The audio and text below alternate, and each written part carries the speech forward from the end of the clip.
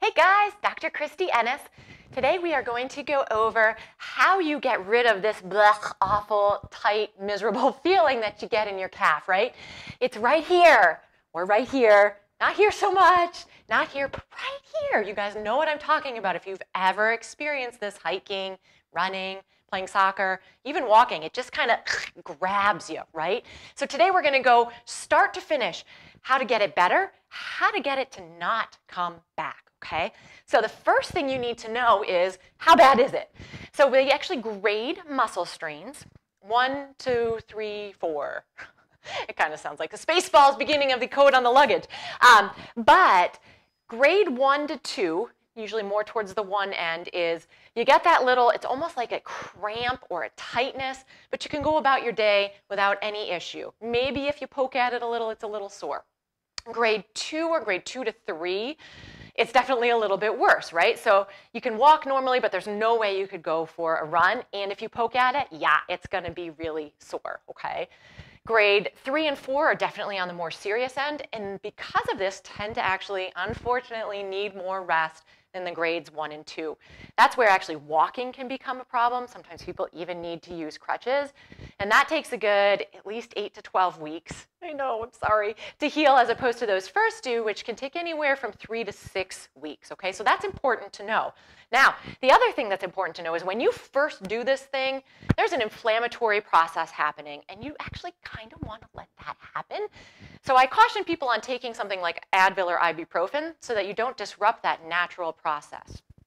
Now, let's say it's been a couple days, usually 2 to 3, sometimes as much as 5.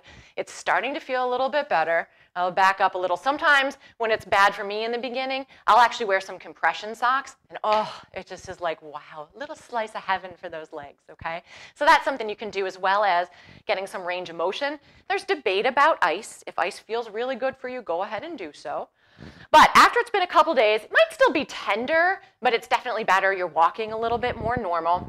You don't want to stretch, okay? Here's what not to do, because you'll pull those fibers that are now starting to heal, and that will just re-cause an injury. So we don't want to stretch yet. We do want to get a little bit more blood flow going in there. So we're going to use the derma edge. And again, most times the calf injury happens more on the inside and more in the middle. Clearly it can happen anywhere, so pay attention to where it hurts on you. But we want to get a little bit of gentle blood flow going. So I'm going to pull out my derma edge here, which is what I created and my family helps me make, and is available on my website. So what you want to do is just try to get, and you can almost see that it's a little bumpy on me, I have tight calves. So we're just trying to get some blood flow going through there, getting things to glide a little bit, because things start to do this as that muscle starts to try to repair itself. It's a little bit weaker, and it's a little bit haphazard and meshy, and so we want to try to get that to move the way it's supposed to do. Right? So I'll even sometimes start this on the first day or two. Yes, I have strained my calves a couple times. I need to work on the other stuff I'm telling you. And then you may need to wait a day or two before it feels comfortable, but I'm pushing very, very gently, and a lot of times this helps. So when you're able to go a little bit deeper, right, you can press a little bit more firmly, but then you actually want to get into that spot where it feels, ooh, and this is where I tend to be tight here. You're actually doing, I find with the fingers can be a little bit uncomfortable, so I tend to use the edge of my derma edge. You're going across the calf, not up and down, but across. This is where that scar tissue is starting to form. And again, not great blood flow in that scar tissue, so sometimes that can re-tear if you're not trying to address that, and that can be another reason to re-strain the calf. So you want to make sure that this is not ridiculously painful, okay? It should take about 30 seconds or so before you start to go, okay, yeah, that feels a little better, and then it can take 60 to 90 before you're like, oh, what am I, oh yeah, I didn't realize I was still doing anything.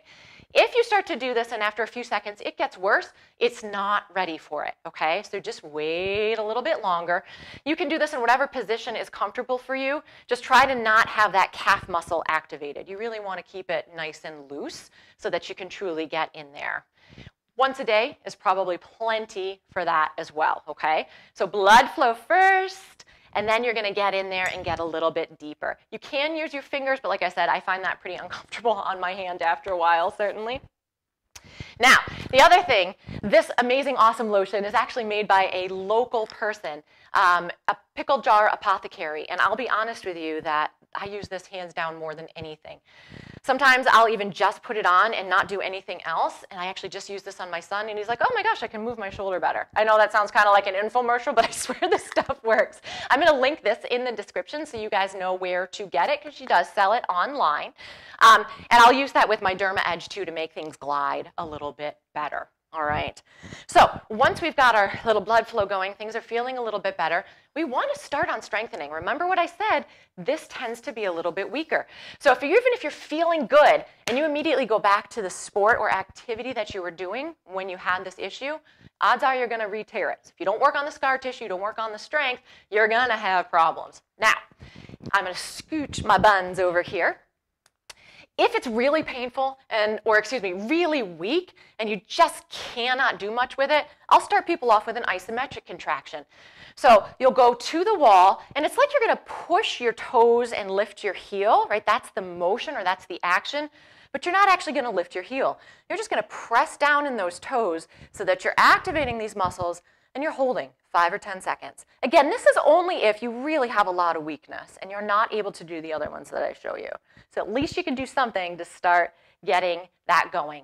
So even holding up to 5 seconds or so, 10 repetitions a couple times a day. From there, I'm going to stand on up.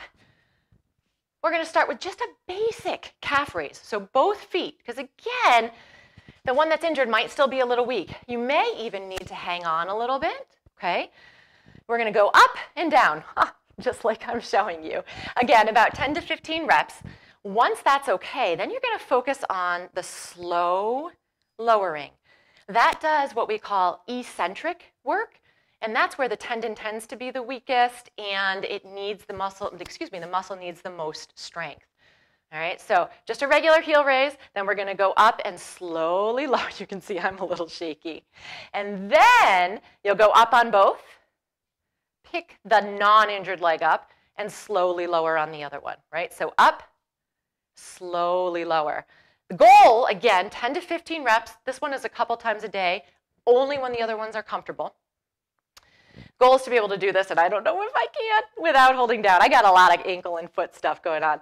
So up, and then balance, slowly lower, about 4 or 5 seconds from there, okay? From there, a little bit harder, and I'll show you with the leg I've been showing you, is a single leg deadlift. Now we're getting into a harder eccentric exercise. So you're you are hinging from that hip. So I'm not lifting this other leg. This leg that's on the ground, the whole back side of it, is the leg that's doing the work. Okay, I'm just going to turn to the side so you can see me a little bit here. So I'm shifting back onto my heel. It's like the little drinking bird. And again, obviously you can do this without holding on to if you are able. All right, so there's some good strengthening exercises. From then, you'll actually get into a little bit of higher level plyometric jumpy things if that's what your sport was, okay? This is a good start though, for sure, because this can take a little while to get through. Lastly, and what people don't often think of, is that you can get what we call neural tension. And that is, generally, if we're talking about calf muscle, the sciatic nerve starting from the back and coming down. So when you've had an injury, or if you've injured it more than once, sometimes you change your walking, other things start to get tight, and that darn little nerve gets trapped somewhere along that path. So to test that out, you may not have as awesome of a chair as I do, but you want to have a chair that you can sit in comfortably. You're going to bring your chin down towards your chest and let yourself slump forward a little. From here, you're going to lift that leg up, and your leg may only get to here, right? You go, whoa, that's tight.